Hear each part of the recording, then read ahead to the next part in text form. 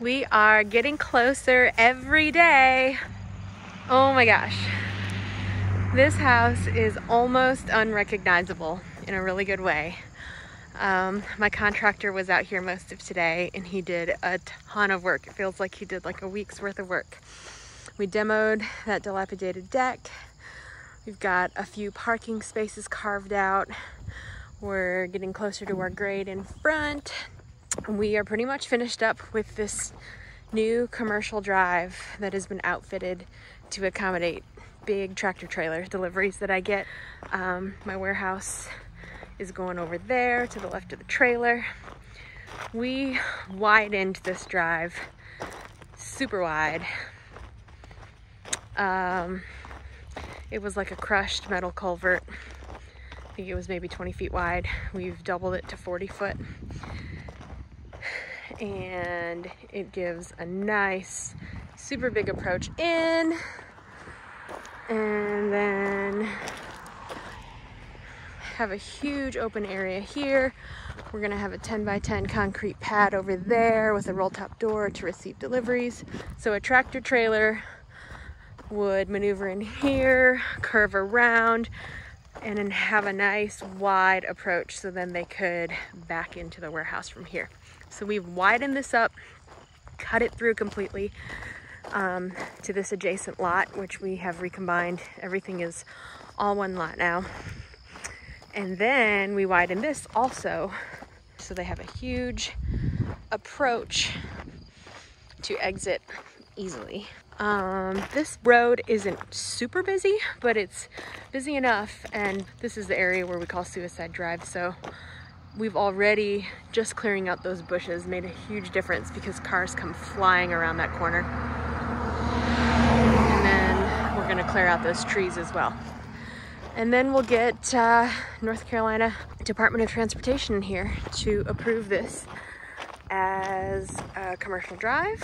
Then I can have commercial zoning for my warehouse, the farm, and everything else, my office suites.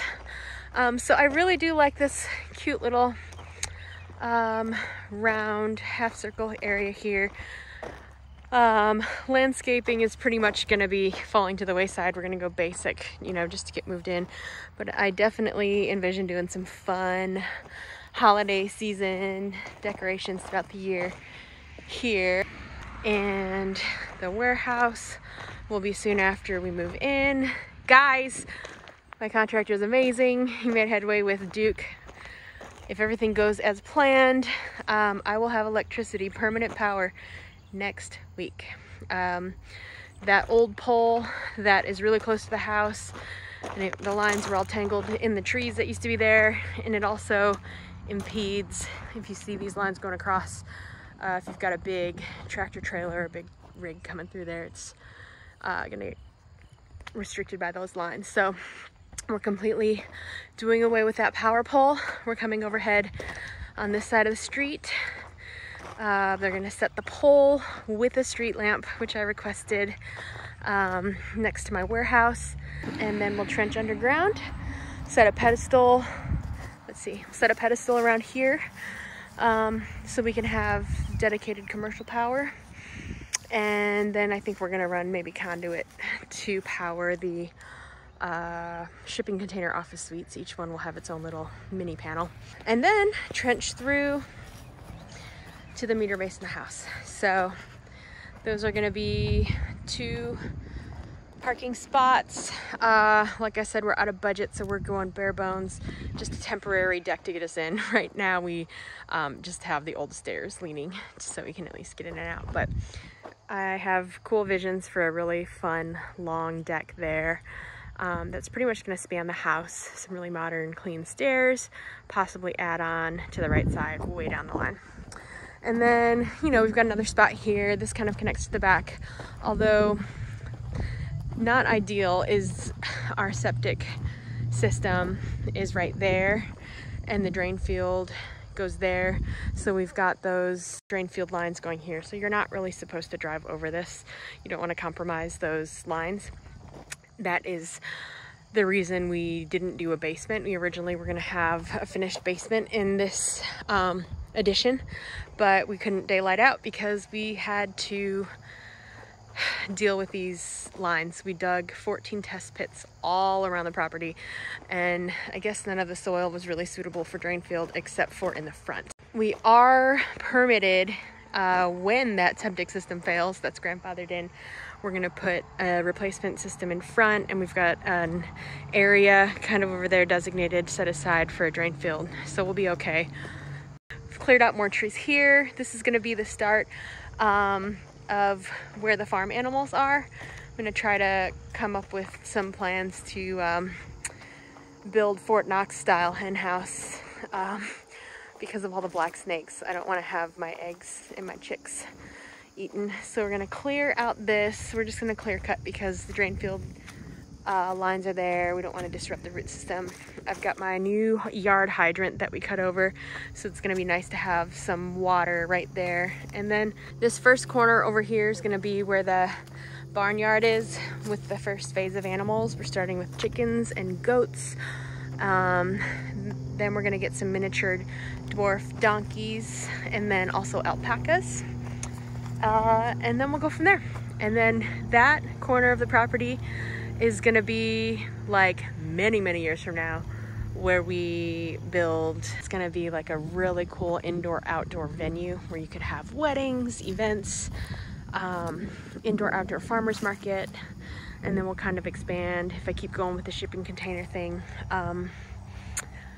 I want to have a couple of little outposts built here, like shipping container style food trucks, where if we've got big events like a farmer's market, you know, and we've got big crowds regularly, say it's a few times a year, different restaurants could just try a little outpost where they come out just for that event and have everything set up for them, where they could just have a little food truck without having to bring a food truck. You see my burn piles there. My amazing neighbor at our other house is gonna come help me burn these. I was a little bit nervous about setting my pasture on fire with such big burn piles. So got some good weather going. That's gonna be this week, hopefully, if everything complies. And then my other neighbor, I have such wonderful neighbors, down the street came and mowed my field. So it looks like he's getting ready to bale. He did step one today super quickly. Grass was getting pretty tall.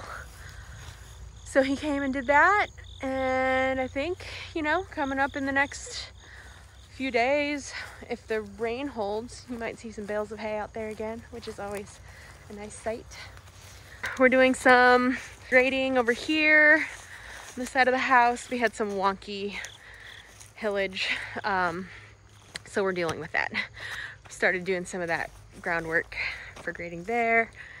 The first part of the deck is going to be built before we move in, but this is going to be where it's at right here. Oh my gosh, such big plans for this, but out of budget. So just kind of capturing the before, and this is even the middle before, because before this was a nightmare.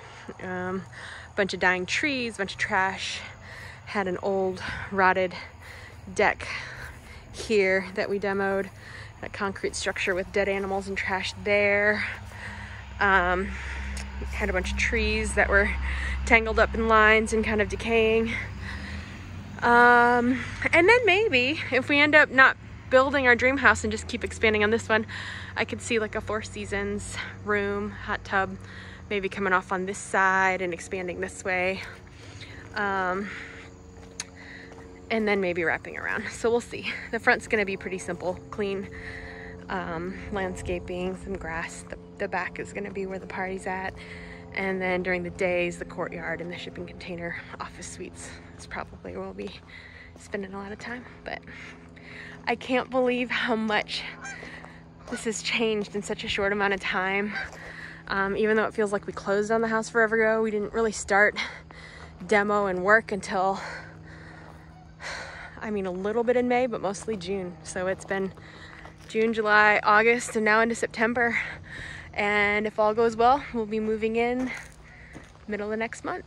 We get our final CO. One thing that I wanted to mention is we got 3 loads of this crushed concrete today. It's kind of a newer substrate, kind of like aggregate, like ABC, but a whole lot cheaper, and it is amazing. Like, it's a lot cheaper by the load than ABC. Aside when it's really dry and it kicks up a lot of dust, I can't believe how effective it is and how much of a bargain it is. So yeah, we had 3 loads of that dropped off today. And Jay spread it all out, and we're looking really good. I'm loving the way this is all falling into place for future plans and deliveries, and so looking forward to not paying commercial rent anymore and having my own building. That is just a dream. There's been a bunch of little spots that I've been scoping out since we moved here to buy land, and that's kind of what sparked this whole thing off. And then we ended up with a much bigger piece of land that would also be our home. So some of the land that I was checking out in the area was really cheap, but didn't have much access in terms of commercial trucks. So for example, the house that we live in now that we're remodeling has about 3/4 of an acre that I can clear and put something on, but there's no way for trucks to get up in there because it's so high up in the mountains. So this is really cool. I'm super excited. And I learned how to drive skid steer. It is so fun. At first, a couple weeks back, I was just hauling trees and logs out to the pasture, and it was a little bit jerky, but today I got a chance to park this thing, as well as I brought some big stones and wood back to the burn pile and our rock pile, and much smoother. I'm getting the hang of it. So yeah, I really want to get one of these skid steers. It's so much fun. I'm still swooning from having a tractor, but now I've got my eyes set on this.